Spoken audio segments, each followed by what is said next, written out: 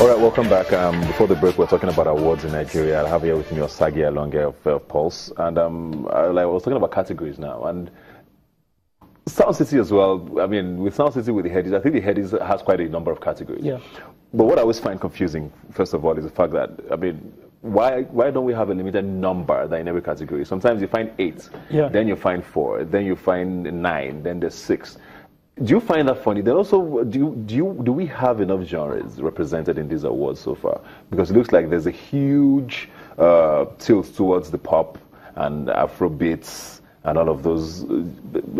Gospel, for example, which is one of the biggest genres in this country, almost never, actually both awards doesn't recognize them. Yeah.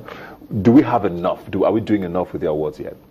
Well, I think we can do more in terms of just streamlining the number of categories. Nominations we have in each category. Like this Headies, the last Headies rather, we had 8 nominees in a category. Then you had like 4 in another category, then 5 in another category. Very inconsistent.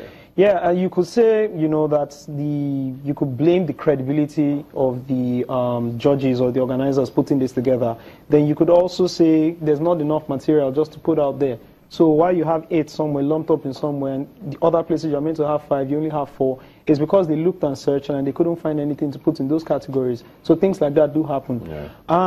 As per not including genres like gospel, and other genres, you could say the organizers say this is our mandate, this is what we want to celebrate. You can't question what they want to celebrate. I know the Grammys has a category for everything. Best live album, best audio engineered spoken album. Spoken album or best engineered album or stuff like that.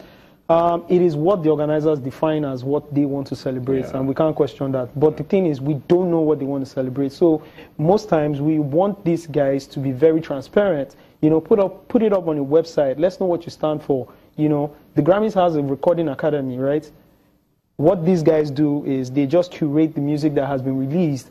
And when they nominate people, they don't need to call for entries because they have all the songs. They know who mixed and mastered the song. They know who produced it. They know how many people, added additional production to the songs.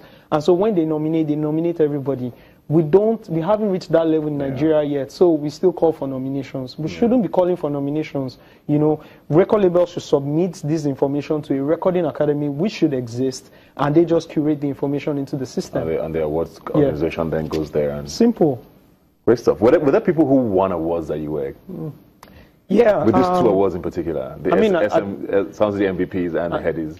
At the Headies, I wonder why Shady won best male vocalist. Yeah, best male vocal performance. For Smile over Darius Pray For Me. Okay. And Darius Pray For Me ended up winning 2 other awards. Like, it didn't make any sense. Shady is a fantastic singer and vocalist and a very good writer. But on Smile is one of the easiest songs. You can sing Smile. Are you sure? Yeah, it's an easy go song that everybody can sing along to. There was no true vocal performance on the song. So I wonder why he won it over Dari. Then I wonder why Tiwa Savage's Red was not nominated at all.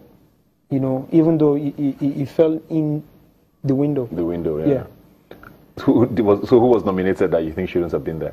I mean, Waniko's Wanted album was there. I don't see why it should be there. It wasn't a great album.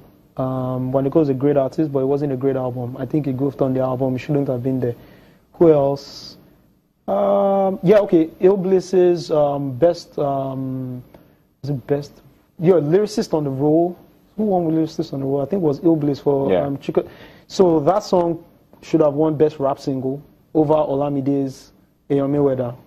Then shouldn't have won best lyricist on the Roll because it wasn't a lyrical song. Ill Bliss has lyrical songs. But that wasn't a lyrical song. But I was glad he won best rap album because that was the best rap album. What are you looking forward to this year? Industry. Just a lot of structure, a lot of data. Let's be able to track, how many songs were released, how many songs were downloaded. Let's be able to see this data so we can create charts. We can, predict for the future.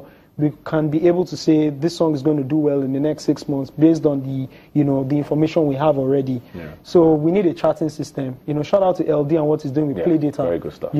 Play Data has really helped us as journalists to put stuff together and see, Father Father was definitely the biggest song of 2016, and we can, be able to predict like that. So we focus a lot on Play Data, but we need something that, still encapsulates the whole of Nigeria. And if I dare say, West Africa and then Africa.